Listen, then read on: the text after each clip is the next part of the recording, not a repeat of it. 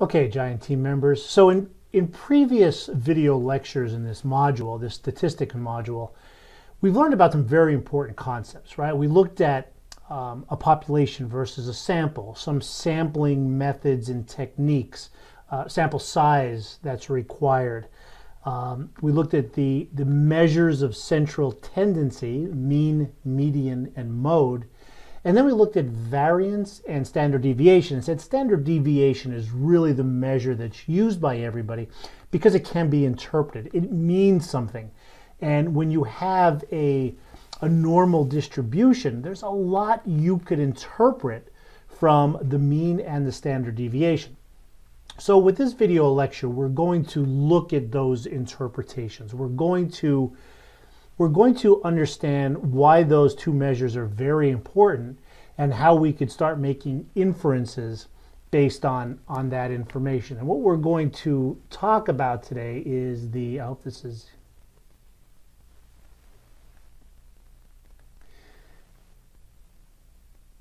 the empirical rule. We are going to discuss the empirical rule. There's a formula that goes along with this.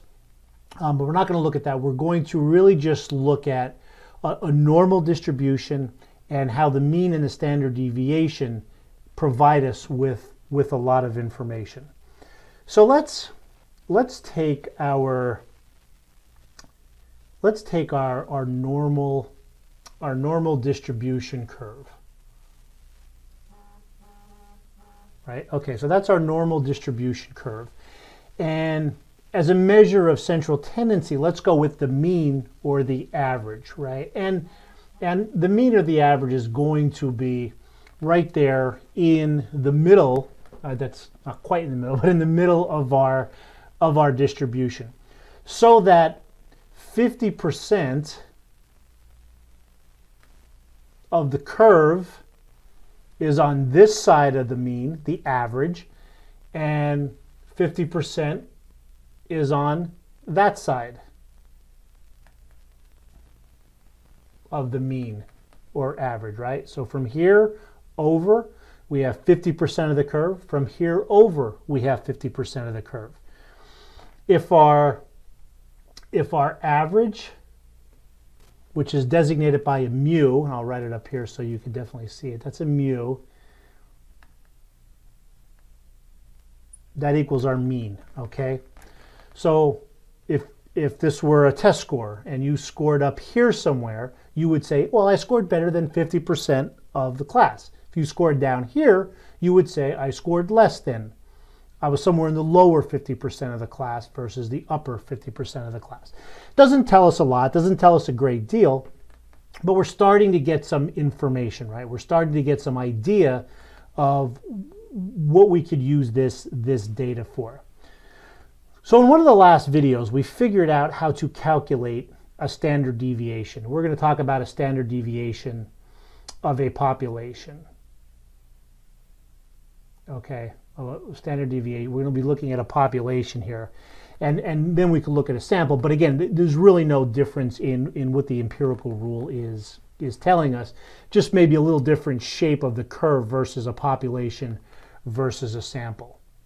So once we figure out what our standard deviation is, we could take that standard deviation and move one standard deviation below the mean and one standard deviation above the mean. Okay, so if we go down one standard deviation below the mean, meaning this way, and one standard deviation above the mean, I wish those lines were straight, we have an area under the curve, right? There's an area that's designated by this dotted line, the top of the curve, and this dotted line coming down, right? So this is an area under the curve.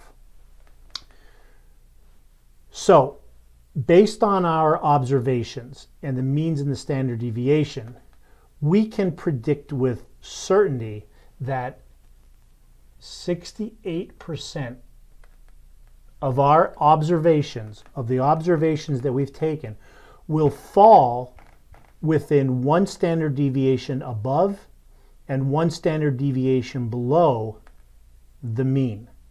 Okay, so if we're talking about test scores and you score somewhere in this area here, you would say, okay, about 68% of the observations fall between those two scores. So, and I'll provide you with an example when we get done this that might help clear this up a little bit. Let's focus right now still on the empirical rule. So that was one standard deviation. So -1 standard deviation and +1 standard deviation. One above the mean, one below the mean. Let's go 2 standard deviations out. Maybe I should have did these in different colors. So now this is 2 standard deviations this way and 2 standard deviations to the positive or this way.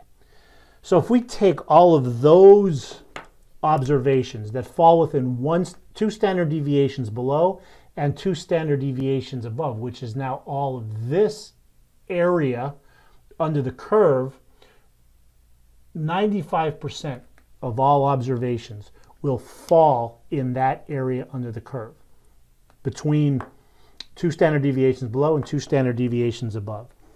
If we go out one more standard deviation, so -3 standard deviations here, +3 standard deviations here. So 1, 2, 3 standard deviations in this direction, 1, 2, 3 standard deviations in this direction.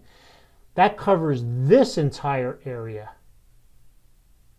under the curve, which accounts for 99.7% of all observations. Okay, 99.7% of all observations are located within 3 standard deviations below and 3 standard deviations above the mean. So think about that. Think about that. If we have an observation that we're taking that ends up somewhere here outside that realm of 3 standard deviations, right? 3 standard deviations below. This is a very rare occurrence. We're talking about less than 1/2 of 1% of the time you would see an observation out here, or maybe even out here in the tail of the curve. So if we see something like that, we know there's something going on. There's something that's out of the ordinary, because you typically would not see that. Almost 100% of the time, an observation will fall within that 3 and 3 standard deviation range. By the way, when we're talking about 6 sigma, 2, 3, 4, 5, 6, this is what we're talking about. So a standard deviation is sigma. 3 sigma this way, 3 sigma this way equals 6 sigma. So we're talking about reducing defects and reducing uncertainty by a large degree, almost 100%, by having things fall within this certain range. So that's the empirical rule. What I'll show you next is an example of how we could start to really predict and understand this area under the curve, and how to interpret that standard deviation based on a specific example.